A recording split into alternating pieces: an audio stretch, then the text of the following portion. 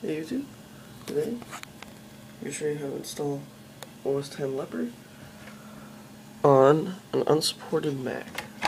Well, first off, I do have an unsupported Mac. It is 733 megahertz.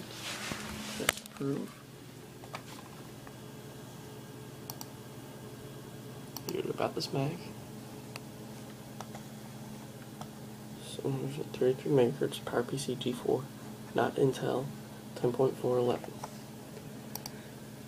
Gonna eject. If you have this kind of keyboard, F12. If you have a Windows keyboard, 6 balls. Just hold F12 for a while. So, I'll just show you the disk. It is OS X Leopard. Gonna pop that in. You're going to download Leopard Assist.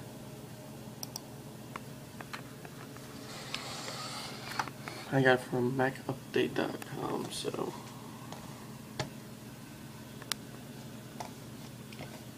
then you're going to click continue. Click on this folder. It should open up in a new menu. If you really want to read me first, you can. You don't have to. Click on Leopard Assist.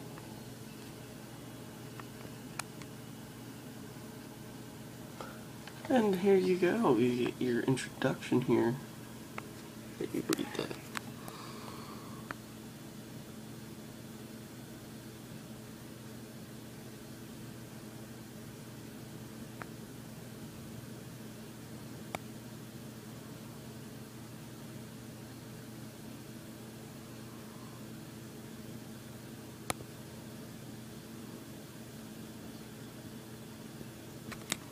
Well, I have everything, Quartz Extreme, and 32 megabytes or more. So I'm going to click continue.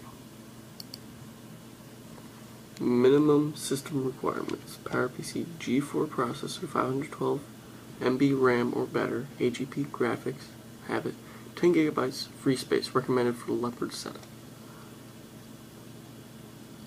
I'll let you read it because I really want to continue. After that, you're going to agree. Now, sometimes you get a load disk error if you don't pick this, so I'm going to select on startup. I'm going to click continue. You don't have to use verbose.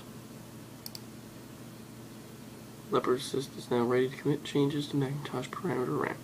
If you are sure all settings are correct, go ahead and click start.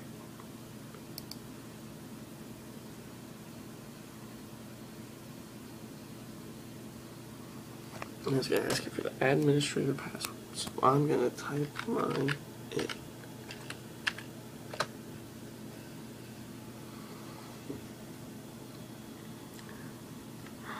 Leopard Assist is now ready to restart your computer and continue with stage 2 of the installation process. The Mac OS X installer disk will take over from here. Please ensure your Leopard disk is inserted in the drive now. Ensure any work is saved and close any open applications before clicking restart. Should you encounter any problem with your machine, upon restarting, we advise you open the Command Apple plus Option plus P plus R keys and switching the computer on the clear script. Hold these down until the Mac chimes the second time. When you have checked everything and are ready to proceed, click restart. So I'm going to close out Finder again, that thing, downloads, quit everything that has an arrow underneath of it. So Safari, quit. Do not quit Leopard Assist, of course, that would be kind of dumb. You cannot quit Finder. If you did quit Finder, it would crash. The dashboard cannot be quit either. So here we go. Restarting.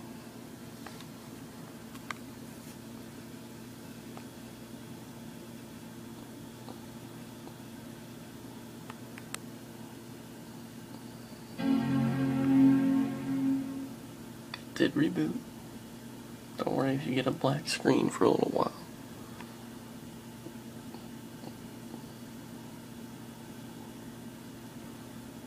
Here we go. We're at the picking a disk screen. We have our thing up in the top left hand corner.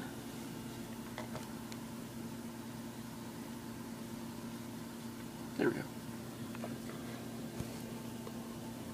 You're going to want to click on that and then click on the arrow after you're done, because as you can see, this is still depressed in. Well, I'm waiting for that arrow to pop up. I should be entertaining myself with my screen.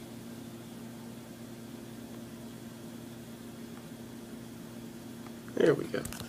Now click on it. Click the arrow. And wait.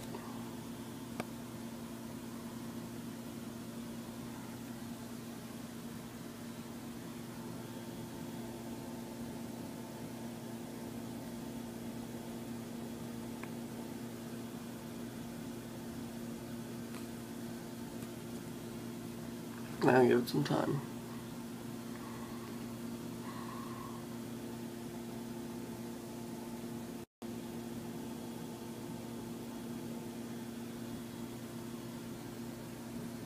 There we go. A lot better.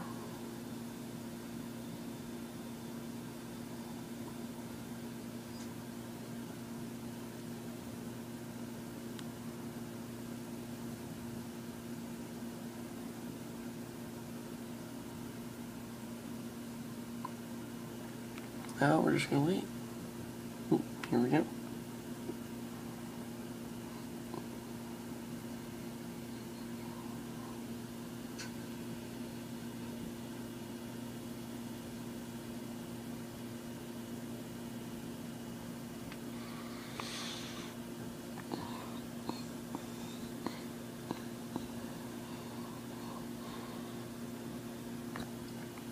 Here we go.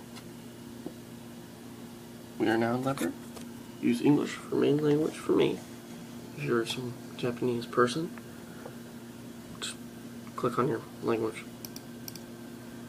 And there you're preparing installation. Welcome to Mac OS X installer. As you can see, it has succeeded. Install Mac OS X, click continue and follow the on-screen instructions. To quit, choose quit installer from the installer menu and click start disk. Read the following information before you install Mac OS X.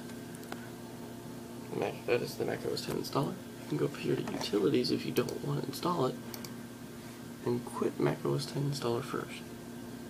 Then you would have to go through this whole thing again. Then you click on startup disk. Now if you wish to partition your drive, click on disk utility. You don't have to though.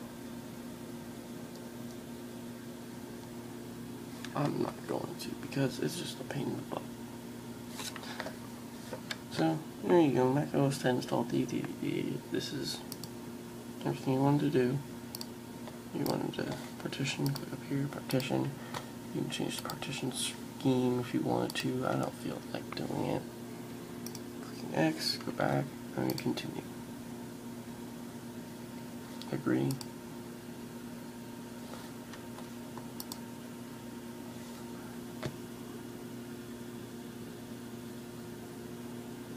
I have 8 gigs of memory, so I'm good.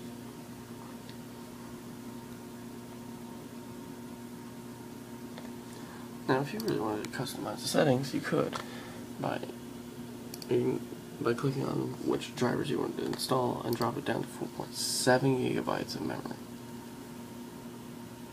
But, knowing I probably want some of these tools, like Xcode tools, that's the big one. So I'm just going to click done and install. It is now installing. You have successfully installed Mac OS X on an unsupported Mac. Thank you for watching YouTube. I will be back to show you the rest of the startup of the setup. Good day.